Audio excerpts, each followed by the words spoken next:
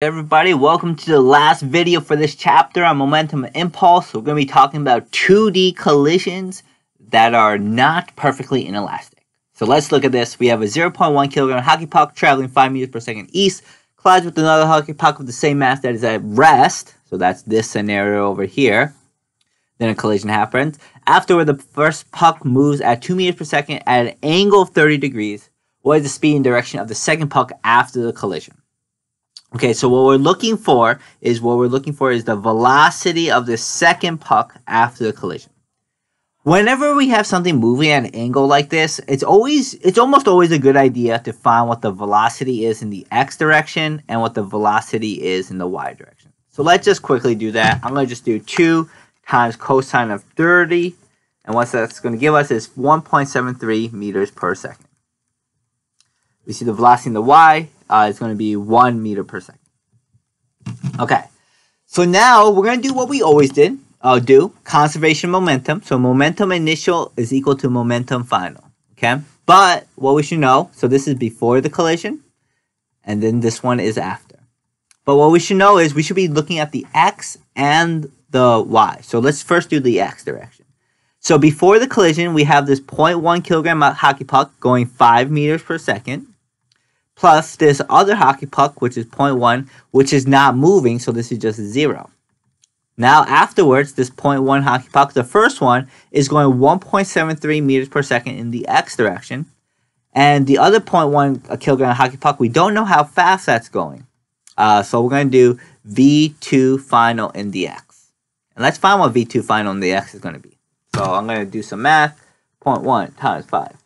And then minus 0.1 times 1.73, divide that 0.1, and then we get 3.27 meters per second.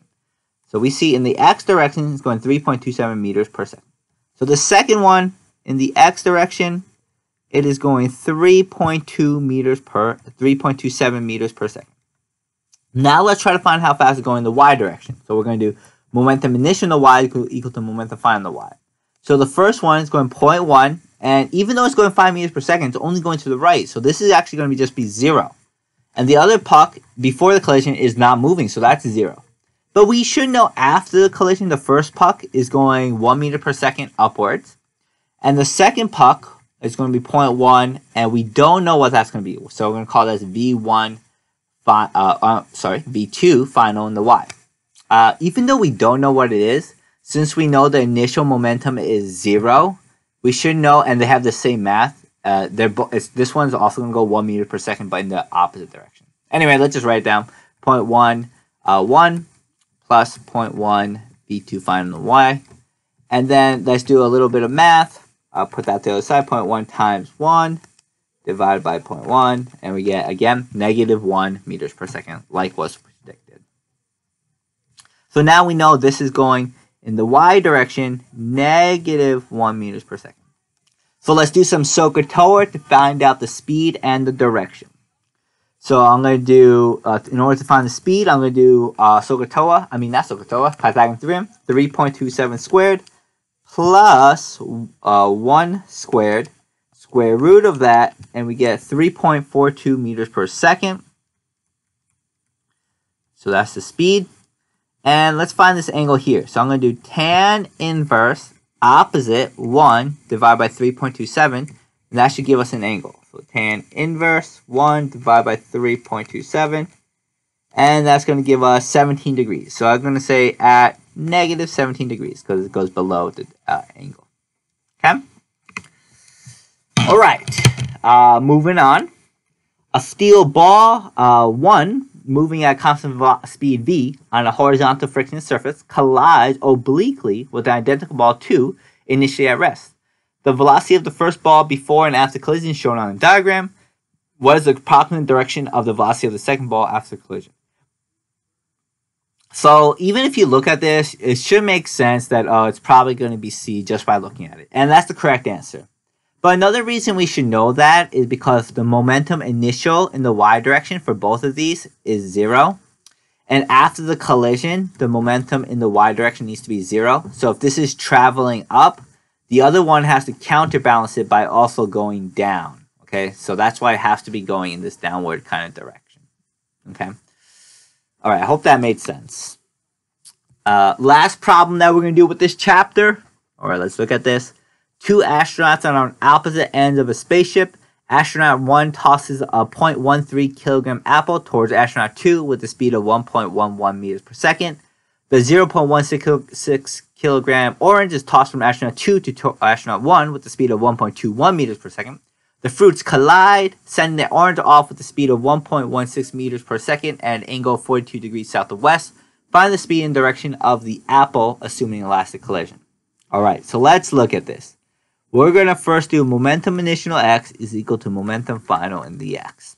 Actually, before we do that, let's find, since we know what this velocity is, let's find what the orange's final velocity is in the x direction and final in the y direction. So I'm going to do 1.16 times cosine of 42. And what I get is 0.86. So this is 0.86 meters per second. And then I'm going to do 1.16 times sine of 42.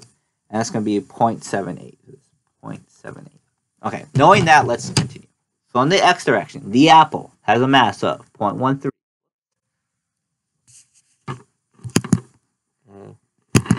Sorry. Okay. So, oh no! I have to find what this is. Okay, let me do that real quick. This is 0.78. And then the other one, 1.16 times cosine of 42. And we get 0.86. Okay. So, what we should know. Momentum initial in the x equals momentum final in the x. So, the apple, before it collided, had a mass of 0.13. It was going 1.11 meters per second. Plus the orange, which had a mass of 0.16, had an initial velocity before the collision of negative 1.21 because it's going to the left. After they collided, the apple, 0.13, we don't know what the final velocity was of the apple in the x direction. But for the orange, we do know it has a mass of 0.16, and like we found, it is 0.86 meters per second to the left, so negative 0.86. So now let's figure out what the velocity is of the apple. I'm going to call it the final velocity of the apple in the x direction.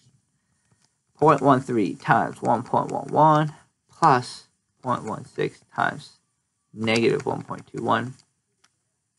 Bring the other stuff to the other side. So let's see, plus 0.16 times 0.86.